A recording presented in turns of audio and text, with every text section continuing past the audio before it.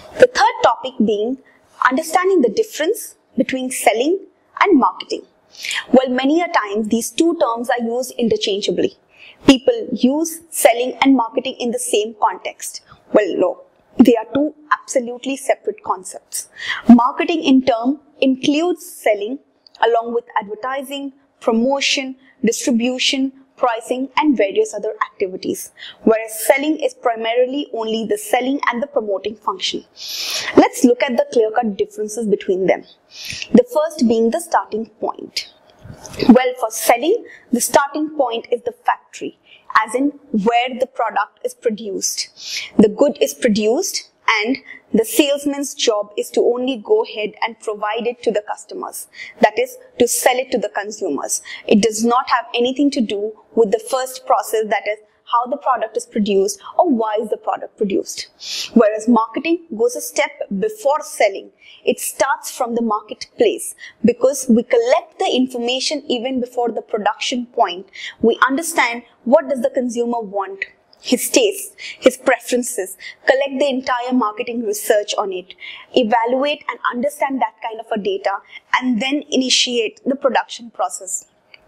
And then finally, yet again after the production process, provide the goods and the services to the consumers in the marketplace. The second point being the focus of the process. Well, for selling, the entire focus is the existing set of products. We do not aim at what is the consumer wanting or what is the consumer needing.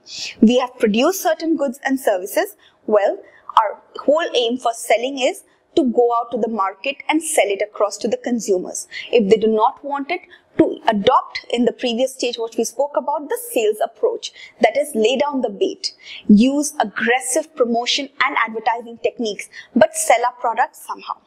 Whereas marketing says the focus is on customer needs. You do not need to use aggressive techniques because you're giving the consumer what he wants, suiting the entire product, customizing it as per his taste, his fashion and his preference. The third being the means. Well, selling primarily involves only the literal exchange, the selling and the promotion of the products and the services so that we can use aggressive techniques.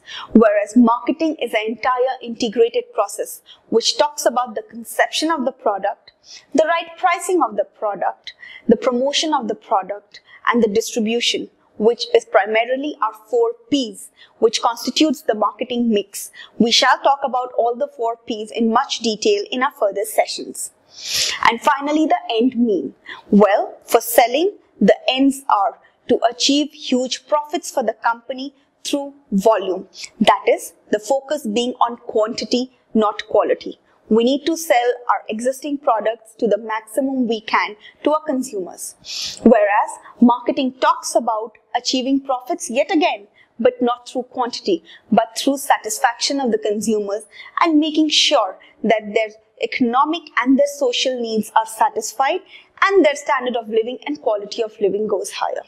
So, having said that, selling and marketing are two absolutely separate concepts, wherein market selling is only a sub-part of marketing and it is a part of marketing wherein it is selling plus advertising.